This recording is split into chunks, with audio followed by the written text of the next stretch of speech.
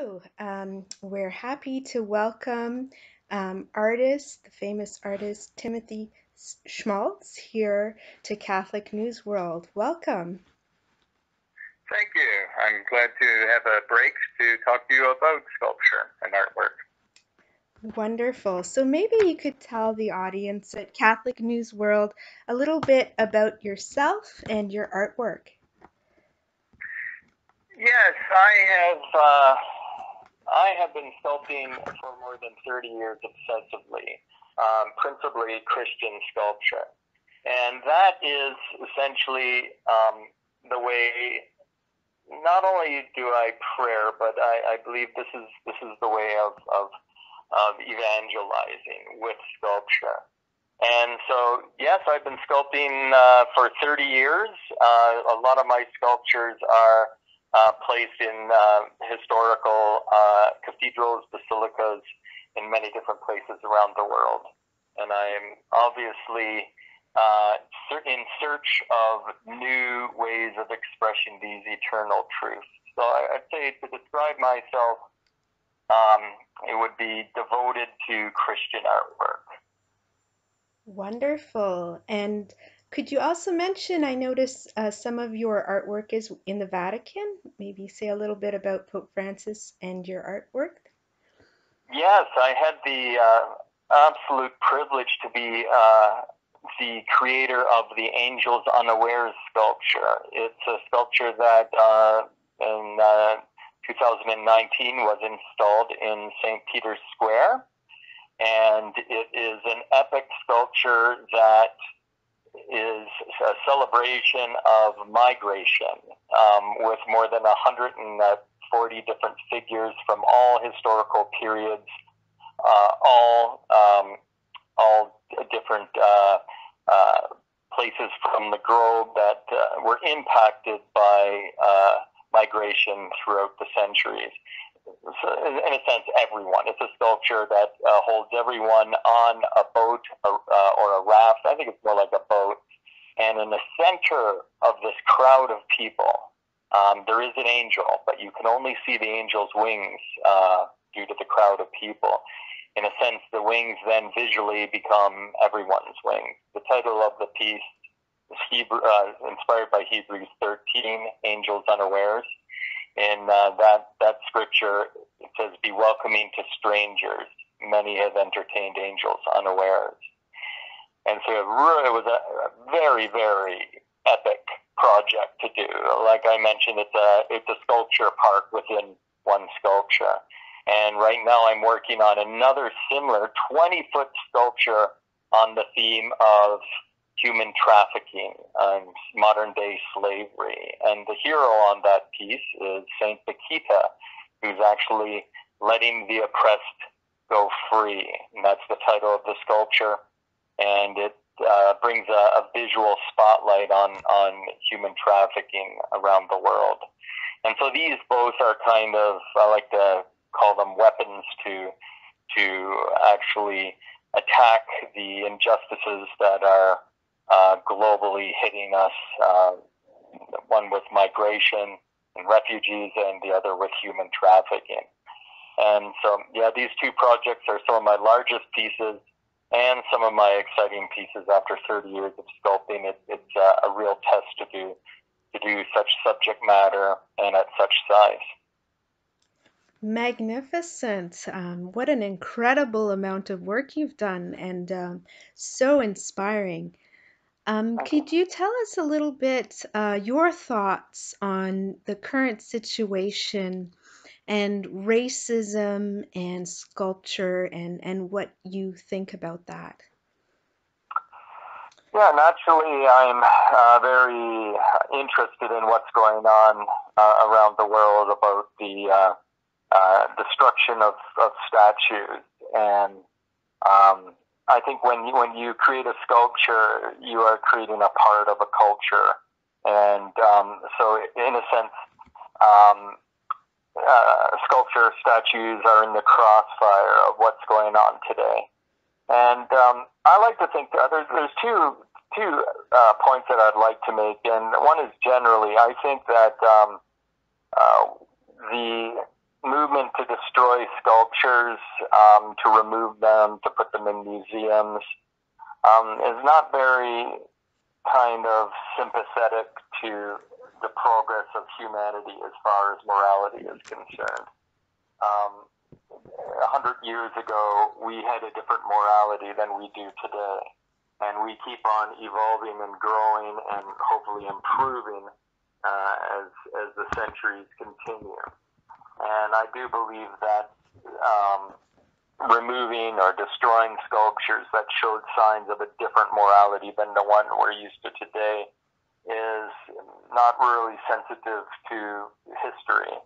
And I think it could be possibly dangerous because, in a sense, we're not being sympathetic to those people, and we're being very callous about that history and those people. They were a product of their times, and like I mentioned, that our morality is evolving, thank God. But I think it's kind of arrogant and scapegoating to attack our history with such violent destruction. I like to say that it's easy to destroy. It takes 2 minutes to destroy a statue, to topple it, but it's a lot more difficult to create. And that's why one of my alternatives to the destruction or removal of the sculptures is more sculpture, adding more. Not only brand new sculptures that showcase historical injustices, but to supplement some of the historical monuments with some sculptural aspects that describe the history. And yeah, so that's, I think, with the public sculpture, the secular historical sculpture. I think it's also like one of my favorite thinkers is Rene Girard, and he would talk about you're scapegoating the past. You're suggesting that if we were there, we would have done something different. We would have acted different. And that's not necessarily the case. It's pulled out of this social, historical culture that existed, that changed over the years. And so I think that's what I have to say. Let's not destroy. Let's create. Let's add more. Let's create a deeper understanding and leave the monuments that had perhaps some negative morality within the past of that person or within that culture, almost as a silent witness to it. But let's add more. Let's bring about a dialogue and a learning experience with sculpture. And with Christian artwork too, some people recently have been criticizing all these white representations of Jesus. I don't really find a problem with that, simply because historically Christianity was really seamless to the European culture. Now things have changed. We are now a more globalized world than we were in the 1600s. I think that, again, we should add more sculptures. And that's one of the projects I've been doing for the last couple of years, is doing representations of Jesus that are Black and other ethnicities. And I think that's important. Our work is a bridge. Our work has to try to make all people see God within their own lives and make Christianity approachable. And one of the ways of doing that is by adding that specific ethnicity to that sculpture, which I think is really cool. And if you look at the history of Christian artwork, the Renaissance, you look at the Last Supper. That's a European. That's a Florence kitchen table there, or a dining room table. What's going on here? Well, they were doing that there throughout the whole history of Christian artwork. They've always adopted or many times they've adopted the biblical scene to fit the contemporary, current cultural surroundings. And it wasn't necessarily out of ignorance, but it was at the point where they wanted to use artwork as a tool to motivate people and to kind of make a connection towards that biblical story. Likewise, the same should be happening today. So that's where I stand on that. Wonderful. So, art and sculpture can certainly help the racial tensions in the situation that's going on today. Um, also, how can how does faith inspire your work? Well, faith is the reason why I sculpt. When I was a teenager, I wanted to be a sculptor, and I basically was at an artistic crisis when I turned 19 because a lot of the contemporary artwork out there is filled with sound and theory, but it really signifies nothing. One of the fashionable, which seems to have been lasting for more than 100 years, is this idea of shock art. And I've heard some art critics say if it's not shocking, it's not artwork. And I find that whole philosophy on artwork that it should be shocking, it has to be new, or it's not artwork, kind of robs art of a more powerful position it used to have and should reclaim right now. And that's a spiritual celebration, a spiritual tool to help people become closer to God. And that's historically how it was, even pre-Christian. Most of the sculpture was attached to a religious aspect. And only, I think, till the late 1800s was the shift almost complete with the movement of modern artwork. I think that what that does to artwork is it makes it really trite, and it makes these cute visual puns, but it doesn't help create masterpieces. If you look at the Sistine Chapel, for instance, and you try to remove the subject that's being represented, it would fall to the floor. And I like to give a perfect example is that the Pieta, Michelangelo's Pieta, one of the most beautiful sculptures ever created. If you took the same stone block, the same skill to carve the marble block, but instead of having the Pieta, which is the dead Christ on the lap of Mary, instead of that, if you have dancing poodle, it would just be ludicrous. And so you got the skill, you got the material, but you need the subject matter. I go so far as to think that that artwork, visual art, is just the skin that covers an idea. And depending on the power of that idea will depend on the power of that sculpture. And so naturally, I think all great artwork is clinging and a part, an extension, an expression of something spiritual and something awesome. And so that right away, when I was 19, when I rejected my art school and the common trends of artwork and jumped straight into doing Christian sculptures and only Christian sculptures, I found myself at absolute peace. And I also felt that here artwork is serving a function, and a very important function. And if I'm serving artwork to serve this function, I felt a sense of self-worth. And it's interesting because when you create a piece of artwork, it is a form of communication. I do believe it's like a homily. And so I'm working on creating pieces to be put out in the environment to actually preach. It's a really fascinating project. Wonderful. Yeah, a picture can say 1,000 words, and perhaps your sculptures can say an infinite number of words. That's so lovely. Um, so, what is your message maybe for youth? How can youth be touched by your work? I think youth right now, as I think many times, are cynical, jaded, and are very intelligent. And I think oftentimes we forget about how smart and intelligent they are. And if I I get a compliment from a youth, I feel that's a really great thing.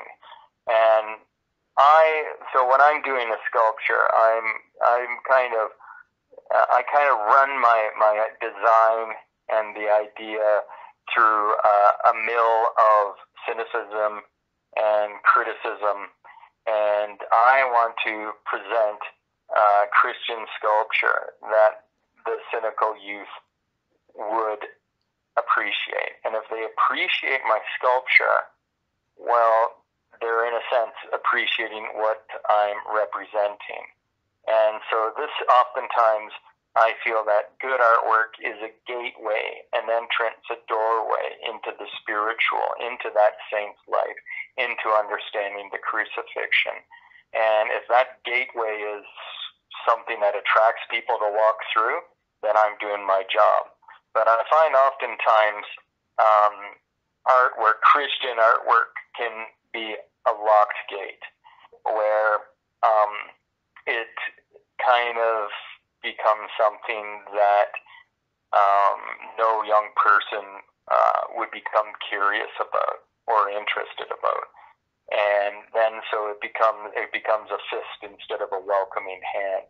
And I think oftentimes that's not intentional, obviously, but it's done by kind of what I call the cookies and cream.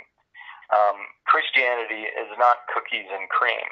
Christianity is it will challenge you beyond your wildest expectations. It will ask more from you than any other thing possible. It will also be comfort. It will also be love. It will also be peace. But too often, only the comfort, the love, and the peace is represented in the artwork. And what I'd like to say is that's not a very accurate representation of what Christianity is. And so on my artwork, I'm taking and I'm pulling out ideas from the Bible that are that shocking, that are that challenge, that are that invitation to go beyond. And oftentimes, that's not visible in artwork. It's only in text or it's only in a homily. But to freeze that in a sculpture is really cool, like my Homeless Jesus sculpture. The Homeless Jesus sculpture is a sculpture I created that's a visual translation of Matthew 25. And it's interesting because people say it's shocking to see Jesus as a homeless person. And I like to say it's only as shocking as the gospel is. But yes, it is shocking. It's fascinating that a lot of our biblical text, we're used to hearing, love your enemy. But we don't really see it represented in artwork. Love your enemy.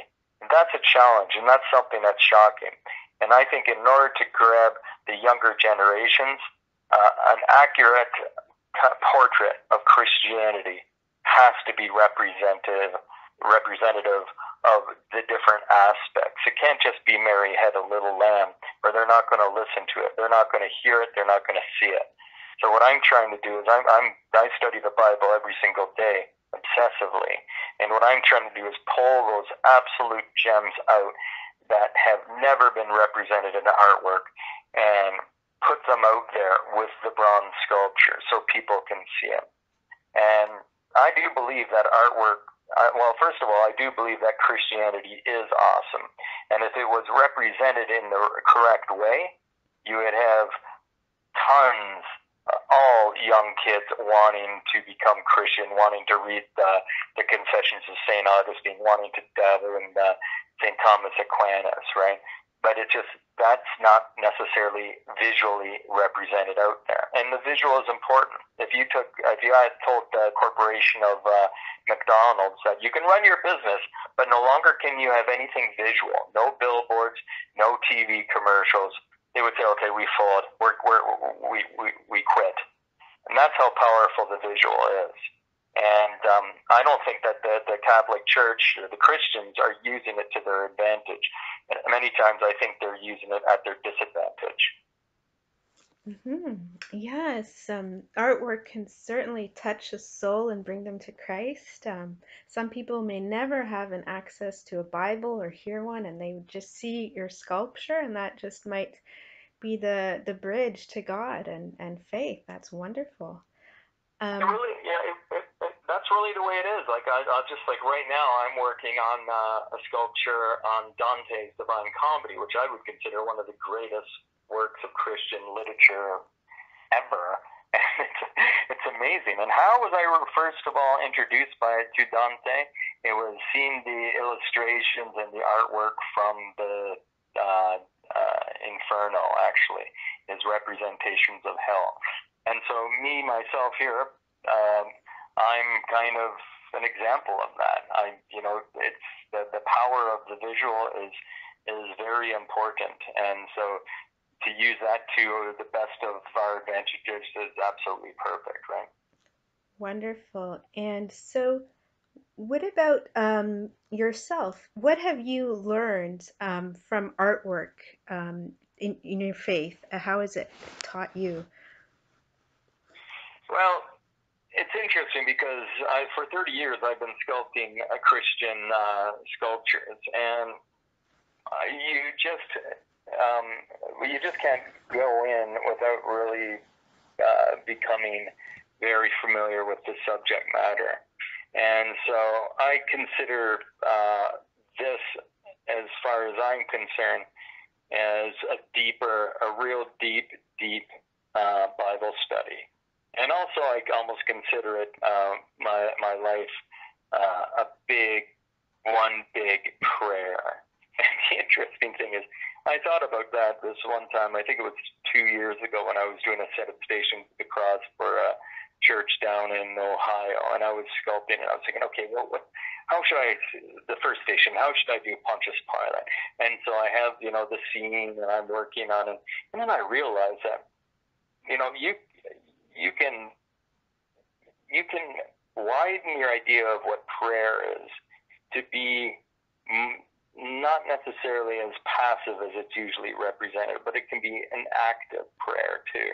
And I was thinking about my whole experience about doing the Stations of the Cross. Sure, I didn't have my eyes closed,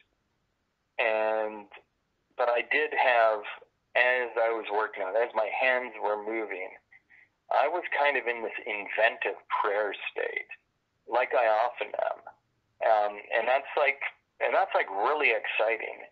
And I hope that other people in the future will consider widening their definition of what prayer is.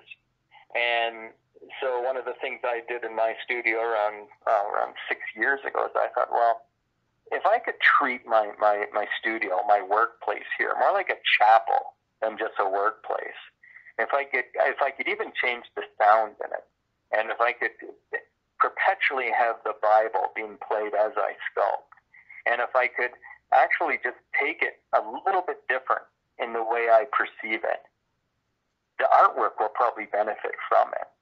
And so I thought about that, and I also think that if more people take what they do as a form of prayer, it's almost like there's like the little pieces of clay that I'm developing, that I'm adding the hour upon hour. If I could get myself to think that those are more like rosary beads, and if I could get myself in a prayerful state while I'm working, then it doesn't hurt. And in fact, it could actually, in the end result, have a finished Christian sculpture that has more power. And so that's what I think. That's where I am at my studio now at the age of 50, after starting when I'm 20, realizing that, there's so much excitement. There's so much out there that should be considered prayer. And we should kind of open up the idea of every place can be like a little chapel, and that there's always that opportunity out there, not only for me, but I think for everyone in what they do. If you have a job that can be kind of a mundane, repetitious job, well, start using it like a rosary and start working that way. And so I think what we got to do as Christians, what I think might be a cool idea, is to kind of bring the church, even at this time of the virus where a lot of people can't go to churches, bring the church into your life in different ways, and broaden it out, widen it up, right? And so that's kind of what I'm doing. How much have I learned about Christianity? It's hard to distinguish that from my sculpture because like I mentioned, I'm sculpting 7 days a week for most of my life, and so I don't really necessarily know where my non-sculpting life stops because it's all merged in and fused in, and also the idea of Christianity is blended right within that too, right? And so it's hard to make a distinction. It's hard even to see it from a kind of an objective stance. But it's awesome. I love it, and I do believe that my only concern is that I should do more sculptures, and because you never know when God is going to throw down an amazing masterpiece in the center of your being that has to be done in the sculpture. And it's like the Angels Unaware sculpture that's in St. Peter's Square. For 2 years before that, I was thinking, how do I sculpt Hebrews 13:2, be welcoming to strangers, many have entertained angels unawares. And it was only after coming back from Rome with the request to do a sculpture of refugees that the whole sculpture unfolded. And that's like, oh my God, this is so cool. It's almost like you develop a whole library of different scriptures, different sculptural ideas, and you can pull out one idea and then merge it with another. And that takes years to develop. And it takes time. It takes time to do it, to develop that library there, and then to execute them and to bring them out into to birth, so to speak, so they're out there. It takes a lot of time. But it's also like the homeless Jesus. That was just an inspiration. I was in downtown Toronto, haven't been in a big city for a while, and I saw this shrouded figure, this homeless person. And I just was instantly convinced that I saw something spiritual. In fact, I felt I just witnessed Christ. And I came back to my studio and sculpted that. And there I am out of my studio, and I'm thinking, my goodness, maybe I should get out of my studio more often. But I don't know if I answered your question. No, that's wonderful. Offering your whole day to God, everything you do as prayer, and those little moments like a morning prayer where we just offer up everything. That's great. One last question. Perhaps you could tell us, you mentioned last time, a little bit about that moment you had with Pope Francis at the Vatican when you met him and you've done some sculptures for them at the Vatican, and also a little bit about your latest work, a little bit more. Yes, I certainly can. To install the sculpture in St. Peter's Square, that's 20 feet, the Angels Unawares, that has physically, literally, the scripture in the center of it, Hebrews 13:2. And to have been requested by Pope Francis to create the piece life-size was one of the most amazing experiences I've had. And all throughout the sculpting of it, I always in the back of my mind knew that, in a sense, I felt like Pope Francis was watching me, because I was always sensitive about that. This is to celebrate, promote, and honor one of his greatest desires, and that is a more compassionate world for refugees. And so at this one time, I'm working on this Muslim, and that's right at the front of the boat, and I have her, in her traditional dress, and I'm thinking, oh, this is just when in Quebec they're having problems with religious symbols being worn in public, and I'm saying, oh my goodness, this piece is going to St. Peter's Square, and she is fully dressed, this Muslim. And I was thinking, maybe I should just have kind of a more subtle veil.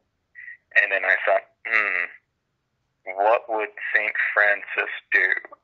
What would he want me to do? And then I thought, no, you'd want me to make a Muslim look as totally Muslim as possible. And so I always had this idea that the sculpture was to celebrate his love and his concern for the refugee.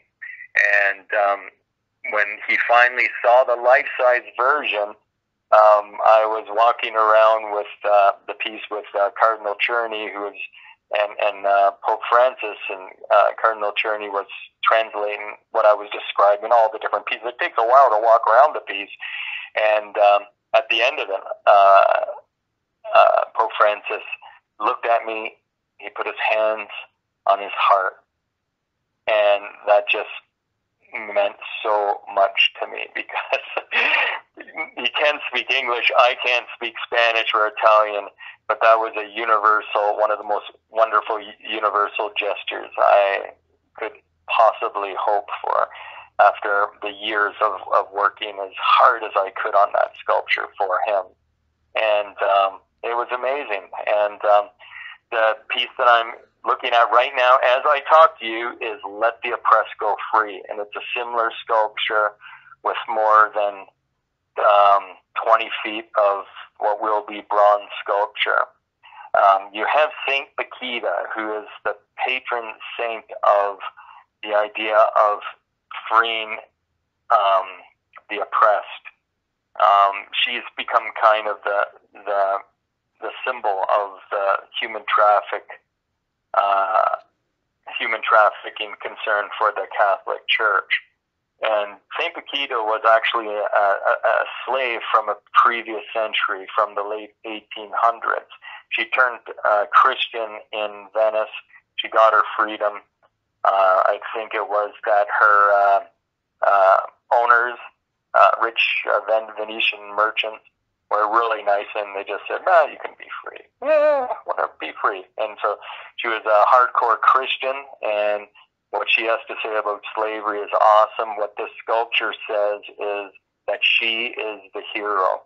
Here you have this Saint Bakita, African from a previous generation, opening up the ground and letting the modern day slaves free. And so it is a stunning, epic piece where I have more than 100 different figures, all at first struggling and being released and coming to freedom, thanks to Saint Bakita.